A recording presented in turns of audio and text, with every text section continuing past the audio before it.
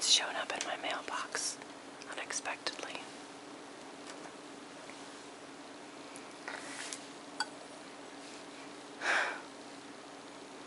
Doesn't he look happy?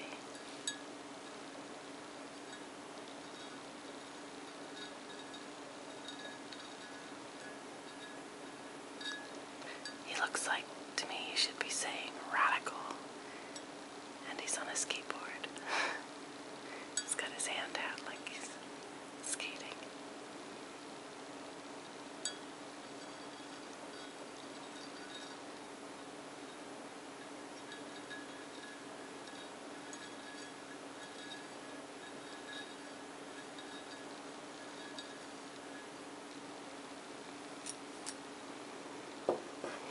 That came along with this.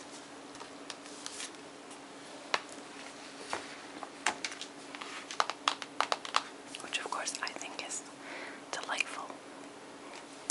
You guys might think it's kind of horrifying.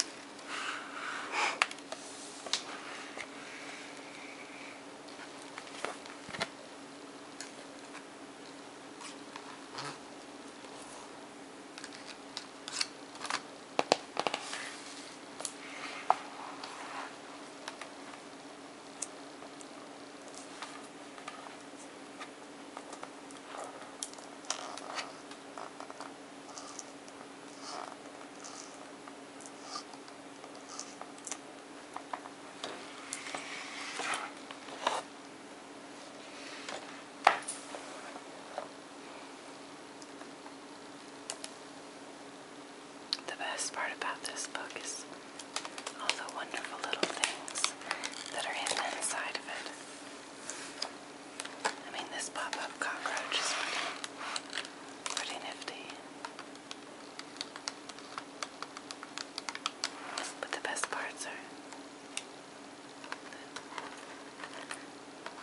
the little hidden lift-up pieces.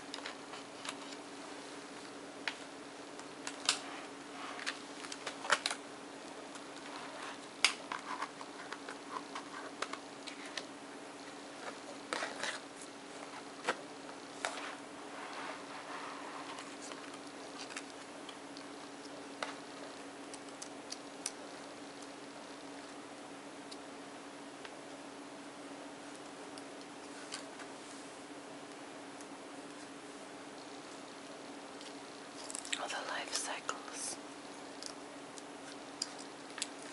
Egg, caterpillar, pupa, emerging, and hatched.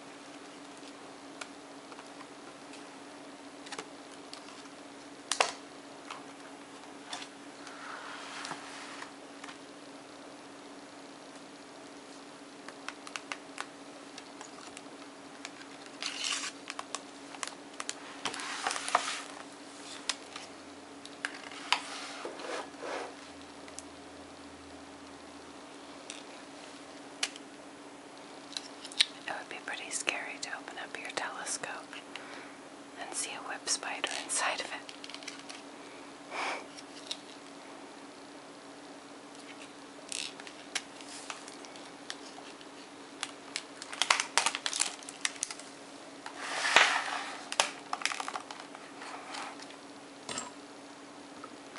This guy is pretty imposing. It's amazing what they can do with pop-up books now.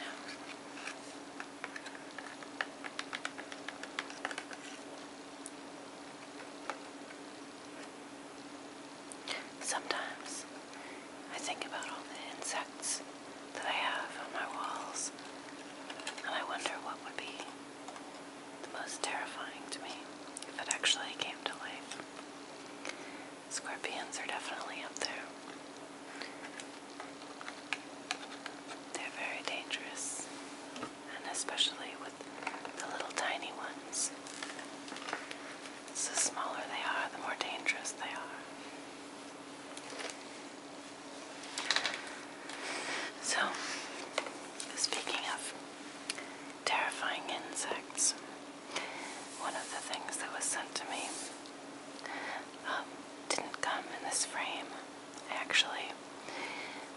this frame from it was a terrible diorama, something really hideous, like, I don't know, I can't remember, a beach scene or something. So I took everything out and I repainted it. And this creature that's in it is called a weta. This is a tree weta. And this was sent to me by Sam, Whispers. And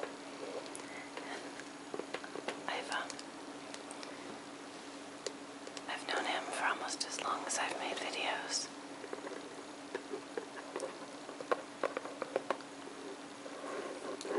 And a weta is something that I have always wanted in my insect collection, but they're very difficult to acquire. And recently in the mail, this little guy showed up with a wonderful letter, which of course I can't find now. I'm very sorry. I wanted to read you the letter. It talks about how he's a pimp. It was really funny. Anyway, I know he's really scary looking. The females are much larger and much more terrifying looking than the males, of course. But they don't have these amazing jaws. They use those to fight one another, not predators.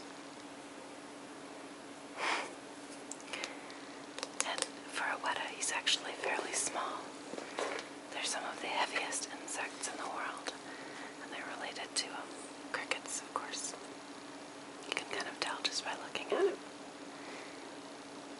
It's probably the scariest native creature in all of New Zealand, since they don't really have much in the way of predators there. Anyway, I mounted him. Was very careful, and now I'm going to put him on my wall, along with all my others. He's going to have a really nice place of honor, though. The last thing that I want to show you guys was something that was sent to me by Trixiwhispers, who's long been a favorite of mine. And this is what she sent me.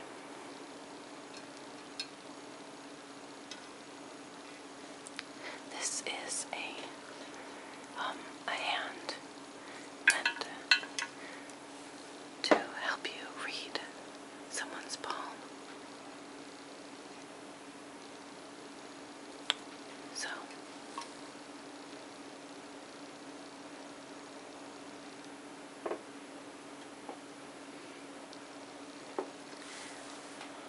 it tells you which god rolls which finger.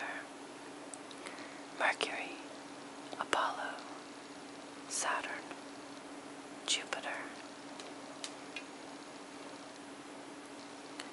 and will and logic roll the thumb, which makes perfect sense to me.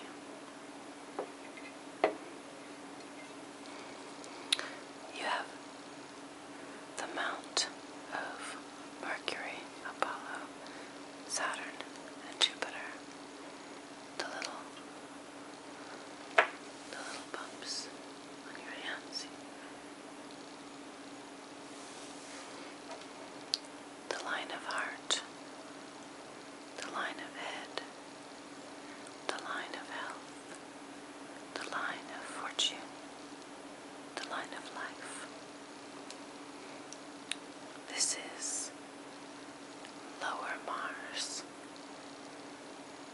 and the Mount of Venus, which sounds kind of erotic. I guess this part of your hand is supposed to be erotic. It's just a hand. It's pretty funny. This one here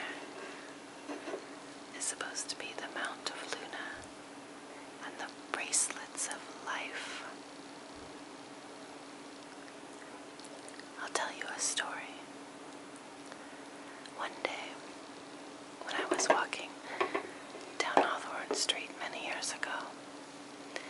I must have been 17. I was walking through this part of the street that wasn't really well lit, and I came upon this group of people. At first I thought it was just a man by himself, but I realized he was in a tent off in a parking lot with a small group of other people, and they weren't normal transients. They were gypsies. Clearly gypsies. They looked like mixing gutter punks and hippies, but with something old, ancient, very European. And one of the people approached me, this man, and he offered to read my palm in exchange for a couple cigarettes. And he read my palm, and he told me all about myself. He had this amazing Eastern European accent that I couldn't quite pin down, because clearly he had been transient for most of his life, traveling about from place to place with his family, his group, his tribe. And I listened very intently, and I was very interested in what he had to say. And at the end I gave him a couple cigarettes, and I walked away, and I thought about what he had said. And I decided to sleep on it. And the next morning I woke up and I felt the same. He had been wrong about every single thing that he had told me about myself.